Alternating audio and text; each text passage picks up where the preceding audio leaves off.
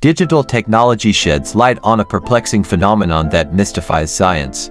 The enigmatic eyes of the Our Lady of Guadalupe image, portrayed on Juan Diego's tilma. Since the 18th century, scientists have proven the impossibility of painting such an image on the fabric's eye fibers, which typically degrade after 20 years. Contrary to expectations, both the image and the fabric have endured for nearly 470 years. Renowned Mexican ophthalmologists, including Dr. Manuel Torroella, Dr. Enrique Grau, Dr. Rafael Torrija, and Dr. Jorge Antonio Escalante, have unveiled the phenomenon of reflections in Our Lady's eyes, mirroring those in the eyes of a living human being. Additional intriguing facts about the image.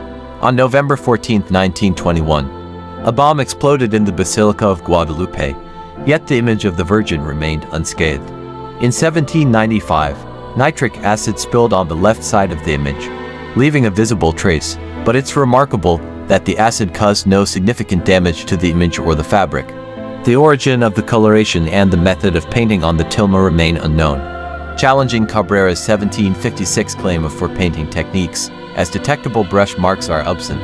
A surprising detail is the Virgin's shoe over the moon, lacking color but composed of raw tilma, defying explanation. Engineer Jose Ace Tontzman, of the Mexican Center of Guadalupe Studies, presented research on the enigmatic eyes of the Our Lady of Guadalupe image, a 16th century peasant's tilma pivotal in indigenous Mexicans' conversion to Catholicism. A Cornell University graduate, Tontzman focused on microscopic eye dimensions, revealing reflections of at least 13 individuals. He posited that the reflections depict an event on December 9, 1531. Utilizing satellite-grade digital processes, Tontzman argued the image was not painted, emphasizing the fabric's longevity despite scientific challenges.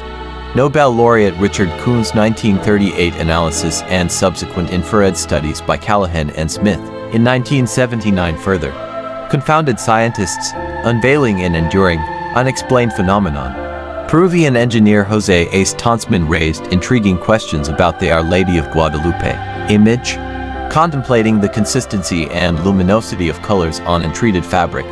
Noting iridescence highlighted by Callahan and Smith, Tontzman suggested an unattainable human technique. Starting in 1979, Tontzman magnified the Virgin's eyes, identifying individuals imprinted through mathematical and optical analysis, proposing that the eyes reflect witnesses of the Guadalupe miracle.